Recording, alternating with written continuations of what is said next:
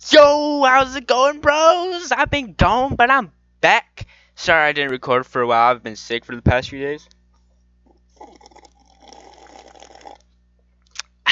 Delicious. But I'm back now. We're gonna play some more Lasting, and this time, try and find some more discs, try and find some more sounds to follow, and we'll see how it goes. Oh, gosh darn it, I closed it. Try it again. I'm special ed. Okay, let's see.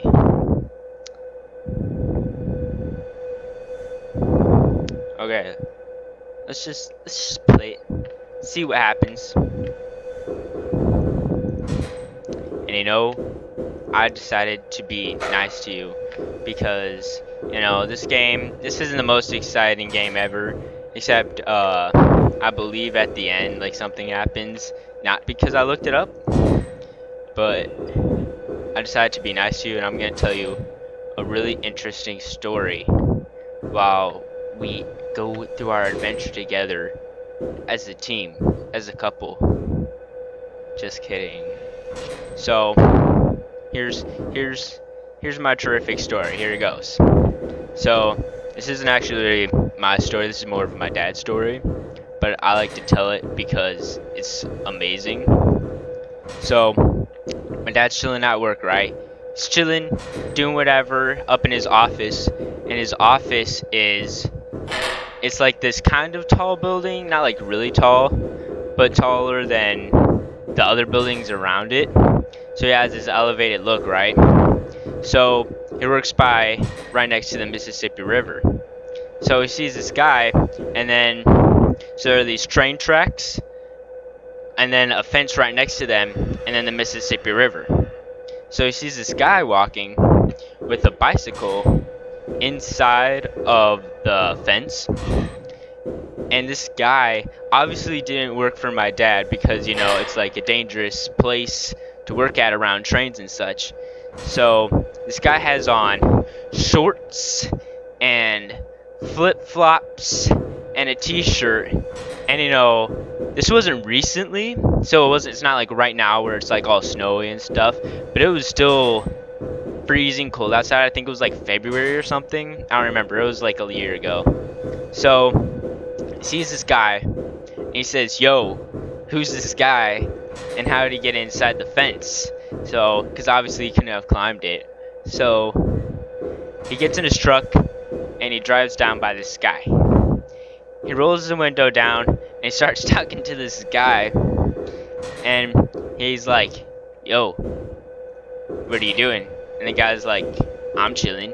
And he's like, "Well, what's your name, guy?" And the guy's like, at first the guy muttered something that he couldn't understand, and so my dad was like, "Oh, there's the dog voice again." So my dad was like, "What?" And he was like, "Labish." So his name was Labish apparently. So he goes, "Well, nice to meet you, Labish. I'm Brian."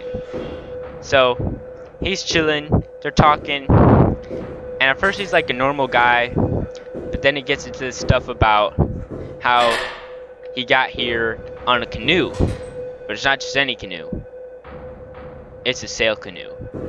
So apparently he tells my dad that he has this canoe with a sail on it, and it also has outriggers. So my dad's listening to this. Ooh, a disc. So my dad's buying this guy's baloney, and so what he does is he keeps talking to this guy, and this guy starts getting into some of this like spiritual stuff, right?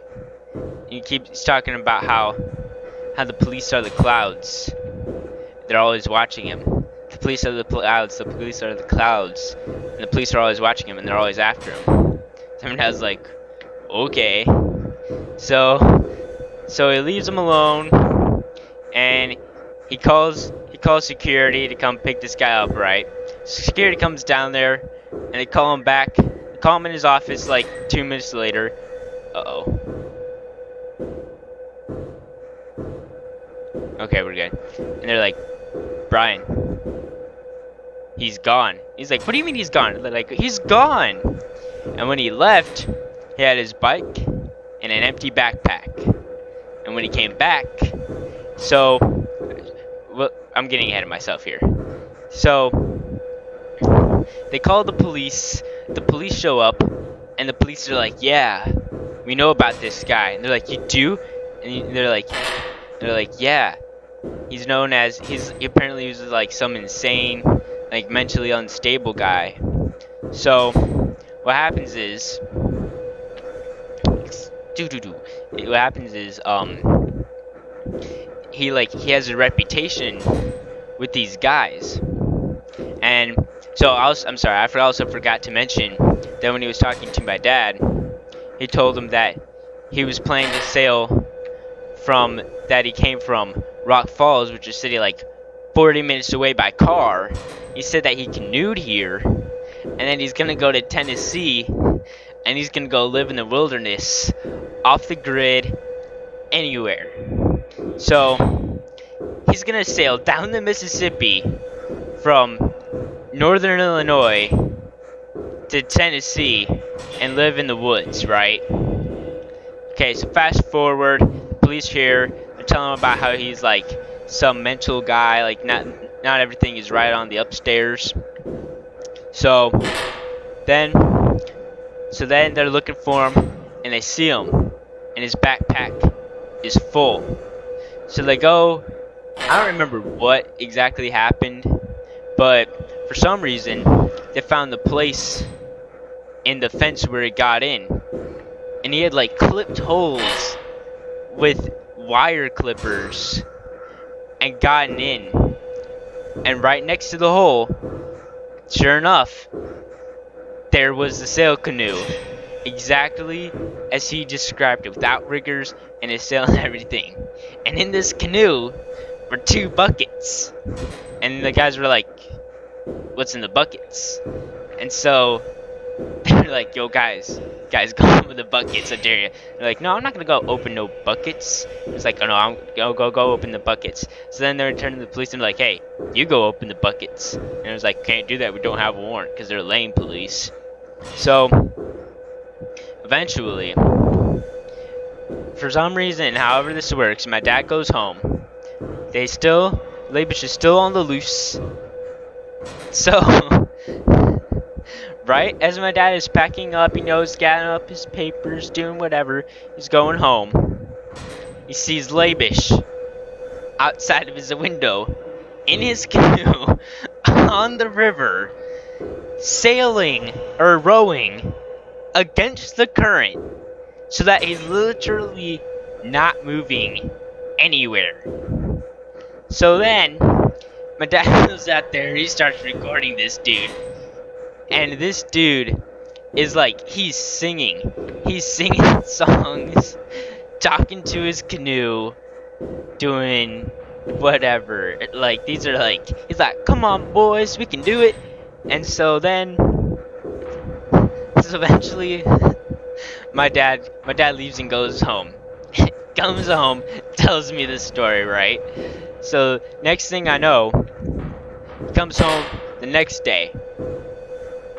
Labish has taken his canoe, instead of going against the current, he's gone about 100 feet to the right and gotten on one of these small islands that's in this river. That's like, it's probably like 1/4 of a mile away from like my dad's office, very visible. It's not a big mystery to see it, right? So Labish has taken himself, and he has gone across the river, or gone to the small island, and spent the night on this island. That being said, he gets up in the morning, and he starts singing again, and his bike is on the island, so who knows how do you got the bike there? And then he's taking a bath in this freezing cold water. He's just doing Labish things. And so then so he's chilling, And then he starts rowing again, right? Starts rowing down the river. And my dad, he just rowed away. And my dad never saw him again. But to this day, I don't think I'll ever forget Labish. So if you want to hear more stories, let me know in the comments. And oopsie daisy, I accidentally closed out of the game too early. I really wanted to jump scare to this video. I wanted to do whatever, but it just didn't happen. This game is actually pretty disappointing. Delicious. So I don't think I'll play it anymore, but I'm glad to get that story in. So if you guys want to hear more stories, let me know. Just comment or like hit me up on the DMs or whatever. Just let me know. I have more stories to tell. That's one of the more interesting ones. But tell me more stories you want to hear. Tell me if you want to hear more stories, and I'll tell them because it's fun. Gotta keep life interesting. So I guess this is it for me. It's been story time with Hyena. So peace out, homie bros. Yeah.